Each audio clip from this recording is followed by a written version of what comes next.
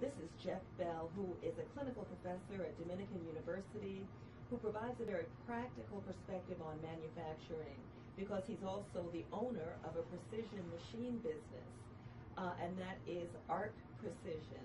And he's also the co-author of the McGraw-Hill book, Factory Physics for Managers, How Leaders Improve Performance in a Post-Lean Six Sigma World.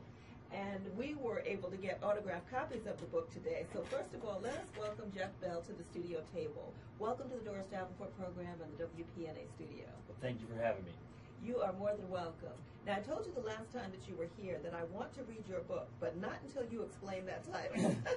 So why don't you do that for us? Sure. Well, factory physics is a concept that was developed at Northwestern University in the mid-90s by Dr. Mark Spearman and Wally Hopp, and it was the cornerstone of the manufacturing program, the Joint Business School and Engineering School manufacturing program there. And what they found out was, and there was a textbook that came out of it, we were sort of the student guinea pigs for it, more people in industry were buying the textbook than schools, and schools were buying a lot of them. Wow. So McGraw-Hill actually approached us to write the business book or the airport book, the one you grab when you're going through the airport, to sort of simplify it. And in essence, what the factory physics framework does is it explains the science of operations.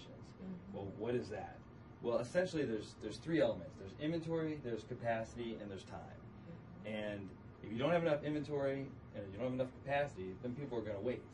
If you have too much, then you lose money because inventory and capacity cost money. But before you get into business, I always like to think about it in terms of people's lives. Have you ever been on a highway and you're cruising along and there's 3 lanes and all of a sudden you see that construction sign and it's going to go down to 1? Well, what happened to the capacity of that highway? It went from 3 lanes to 1. You dropped by 2/3. And what do you end up doing? Getting mad. Waiting in line, right? Start waiting in line. The response time goes. So the science of operations is like the science in physics in real life. I mean, you might not like the law of gravity, but you can't avoid it. If you walk off the top of this building, you've got an issue. And so people experience this every day, whether they're on the highway or the one that, another law is that variability always degrades performance.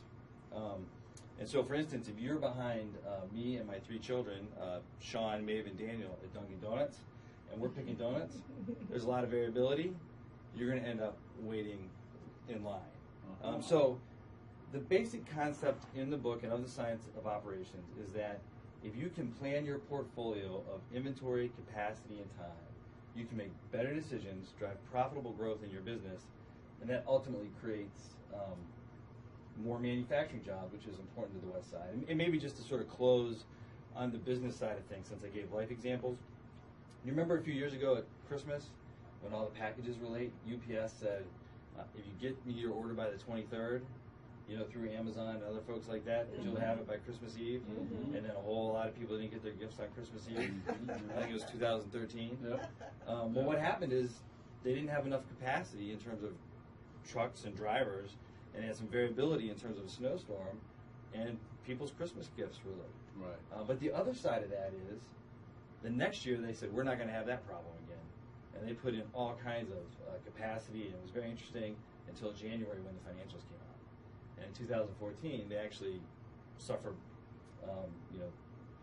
loss in profit compared to the past because they laid so much capacity. And so the trick really is getting the right portfolio of inventory, capacity, and time so that your businesses make money and grow. And maybe the last point on that, because I think people are seeing a lot today, is this whole same-day delivery thing, right? I mean, actually, when we talk about employing people, if we same-day deliver everything, you're going to need a lot of drivers.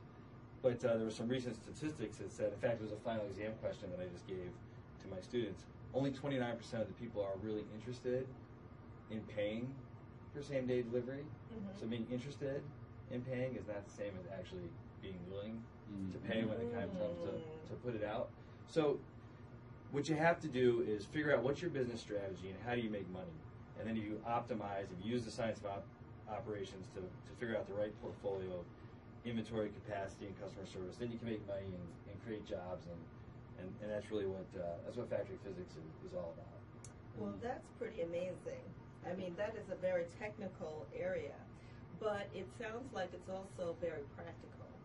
and even the examples that you use. And when you think about manufacturing is kind of like, what's the word I want to use? It's like rote, you know. Once you have a plan and a process in place, it really is knowing that process and just following it each and every time. So it seems like it's something that's easily teachable. Well, no, and that's exactly right, and it's why it's so important that you use the science of operations and your intuition, your common sense. Like, you don't have to know the laws of gravity to know it's a bad idea to walk off a building, but because manufacturing is rote, people do what we call initiative by imitation all the time. That's a bad practice. If you know the science, you won't just imitate somebody else. You'll think, what works for me? And actually in chapter 1 of the book, we talk about Boeing. And they spent a lot of money doing initiative by imitation to copy the Toyota production system. The Toyota production system is legendary and great for making cars. Maybe not the best thing, as we talk about in the book, for making airplanes. And so one of the things that happens in operations is people do a lot of just copying because they heard a buzzword like Lean or Six Sigma, and I'm sure a lot of your listeners probably are all that interested in the manufacturing terms, but it's a really important point you make that once you get it down, keep going with those practices. So you really need to understand what you're trying to do in the first place so that you, when you start repeating, you're repeating the right stuff and not just something you copied from somebody else. Right, and as you mentioned in our conversation, it helps you to avoid the perils. Yes, absolutely, absolutely.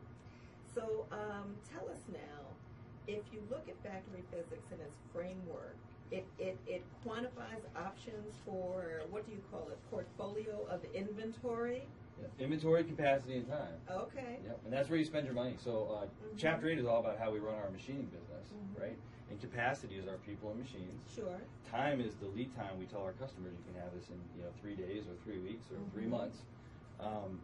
And the inventory is both the raw materials, and then of course, if you go to the grocery store, they have inventory of milk right there, so you don't have any waiting time. And if you did, you'd probably go to a different grocery store, right? So actually, what the science allows you to do, and this is probably a little more than you want to get into on the radio, is just like force equals mass times acceleration in physics. There's something called Little's law, which says cycle time equals your WIP, which is essentially what's in the way, over your throughput, which is how many you make every day. So you can actually quantitatively say, I'm going to get this product to you in 3 weeks, and be right about it. But you have to do a little math to support the science. Right. Well, eventually we are going to want to get into that on the radio. Not tonight, but we will.